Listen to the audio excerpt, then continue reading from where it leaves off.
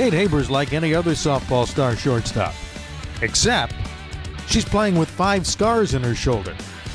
A couple of years ago, Kate Haber was involved in what they thought was a minor traffic accident. She was shaken up a little bit, but nothing was hurt. She started to play ball again, but noticed she couldn't throw as well as she had, and she was getting pain. Finally, after an MRA, they found out she had a torn rotator cuff. Kate, how on earth did you come back from 2 rotator cuff surgeries to make it for this?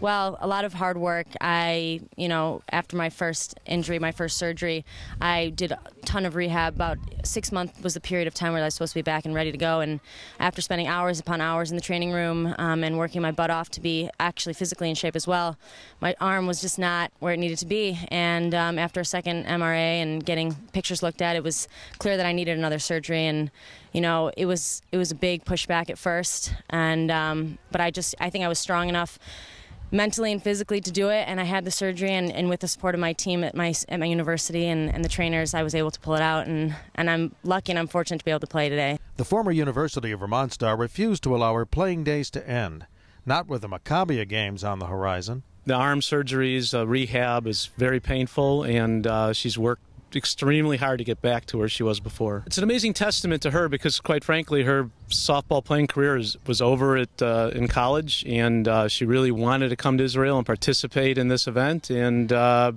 she worked her way back to be here. So it's really an amazing story.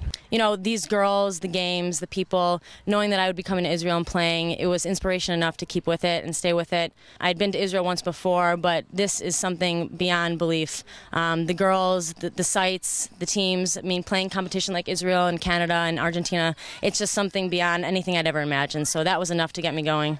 What does it feel like stepping on a field in Israel with Jewish teammates and Jewish opponents?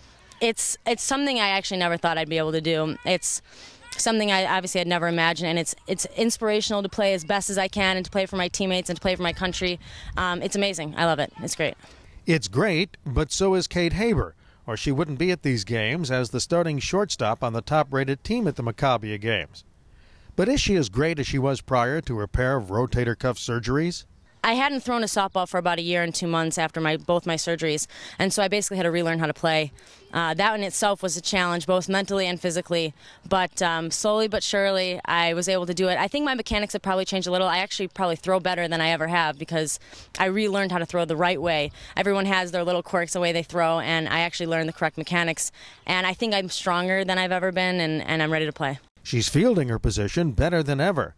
But how is she at the plate?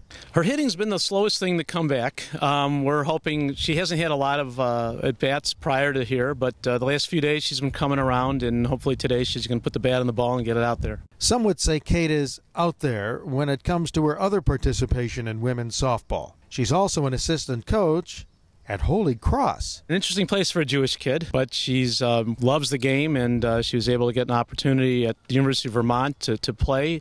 Unfortunately, Vermont dropped their program. When they dropped their program, she had a chance to go coach at Holy Cross University, so that's where she did her graduate assistant work last year. The main thing is how Kate is doing this year, and this year she's doing fine, even after her 2 rotator cuff surgeries. I knew that the Maccabiah games were coming, and I was working hard to play and stay with it, and I was able to pull it out. The love of Judaism and playing in Eretz Yisrael inspired Kate Haber to overcome 2 operations and painful rehab to make it here and help her team toward a gold medal. Reporting from Kibbutz Gesher, I'm Grad.